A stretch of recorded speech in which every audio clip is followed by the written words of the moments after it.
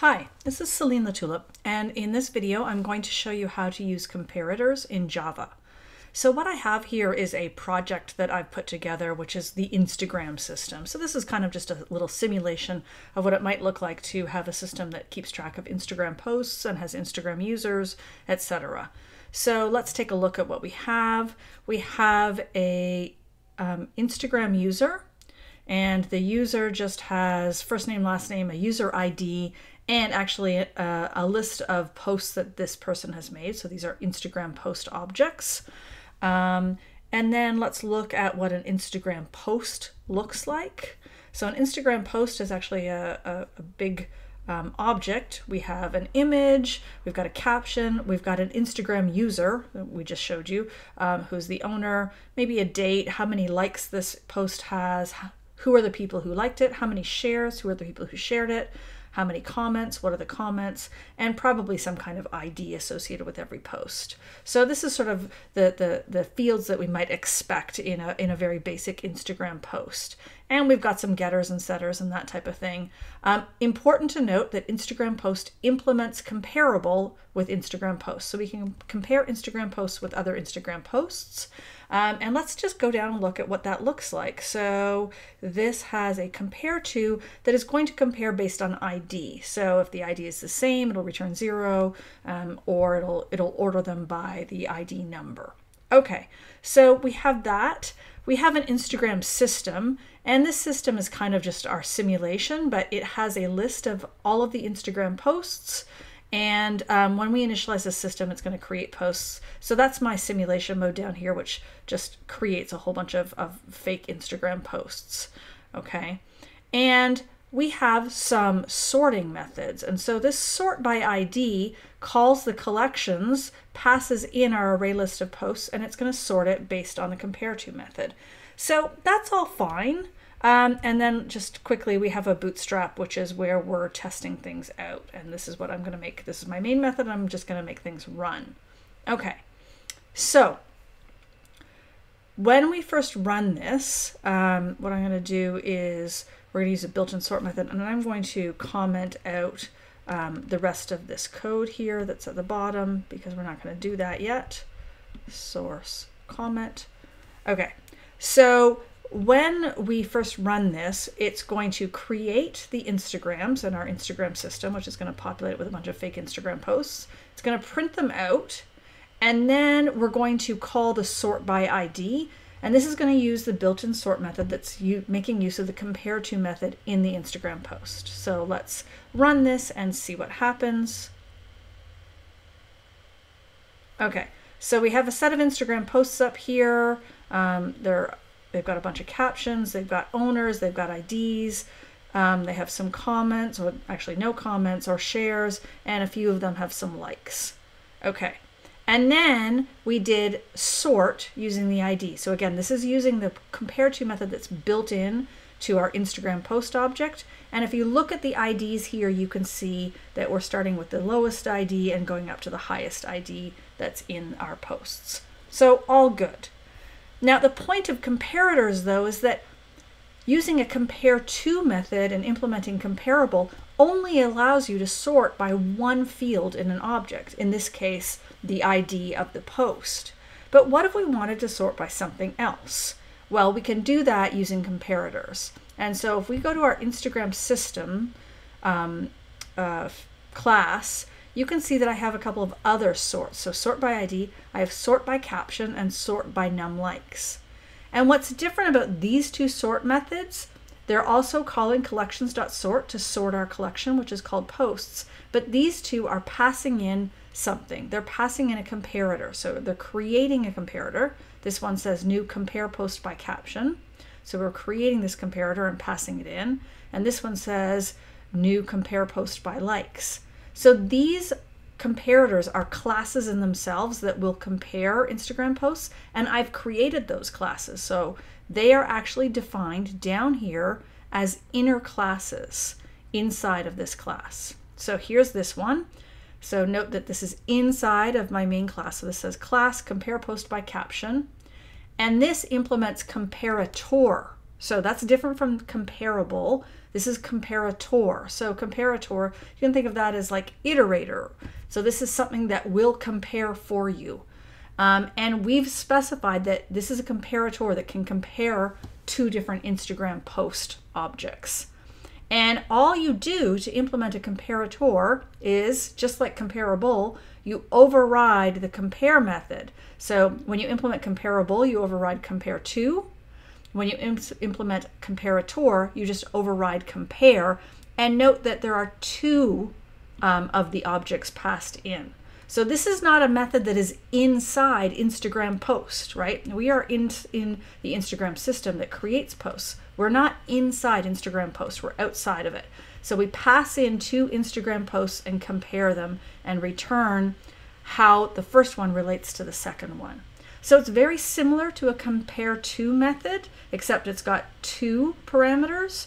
And we, again, return in the same way. So we return -1 if the first one's less than the second one, 1 if the first one's greater than the second one, or 0 if they're the same. And again, it doesn't have to be -1 or 1. It can be positive integer, negative integer. Okay, so we have this one, compare post by caption. And what this is doing is for Instagram post 01, it's getting the caption, and then it's comparing to, while ignoring the case of 02.getCaption. So if you've done compare to methods that compare strings, this should look pretty similar. It's doing pretty much the same thing.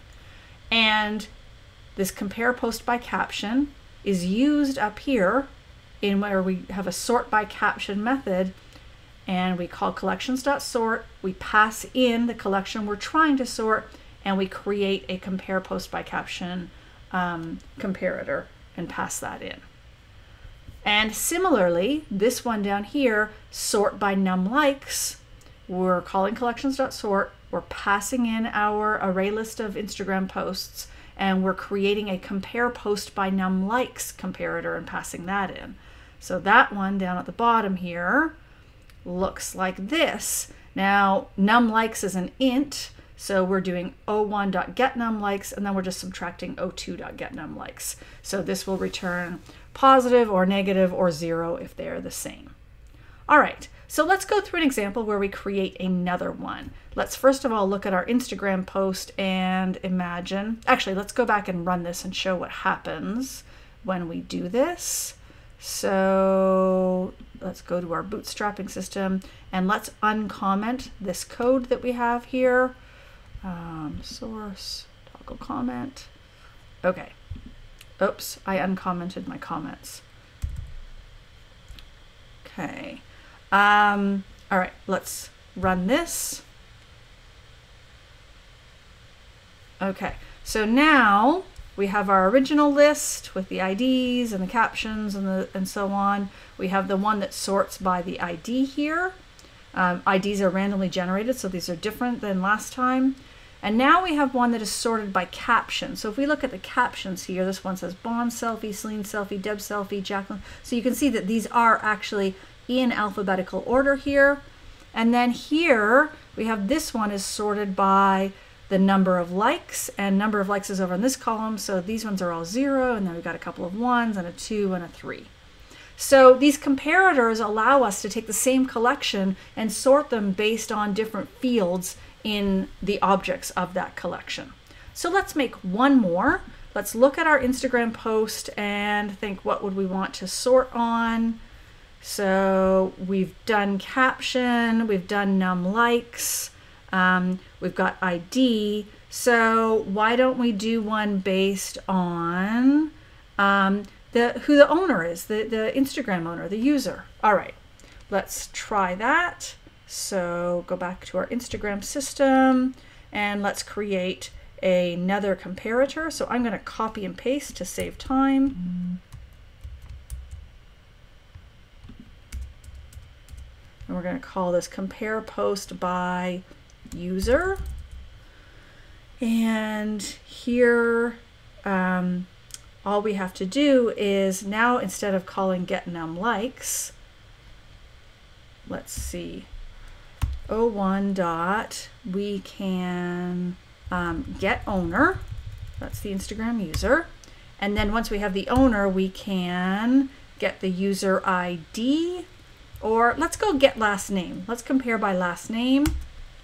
Okay, and then we're going to compare to, so we're calling the strings compare to. Now we just have to do the same thing with O2. O2 dot get owner dot get last name. Okay, and then I think I need to put a semicolon in here. All right, so that's all we have to do to create a comparator that is going to compare by user's last name. But of course we have to actually make a little sort method that will use that.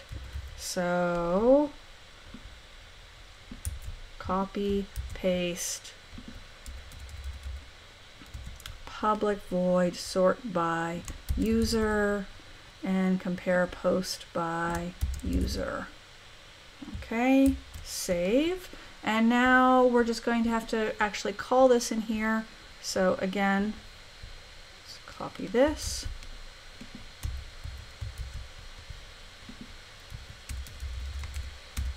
And we're going to sort using user, sort by user. Here is the sorted by user list. And let's run that and see what we get. All right, so now here's our sorted by user list at the bottom. And let's go look over here. Okay, so we've got Tyler Crow, Deb Das, Paul Franklin, Kyle Kiefer, Celine. Yep, so it's sorted by last name of user.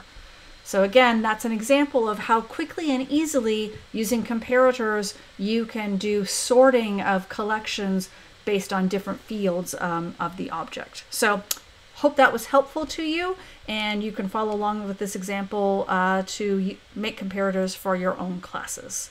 Thanks for watching.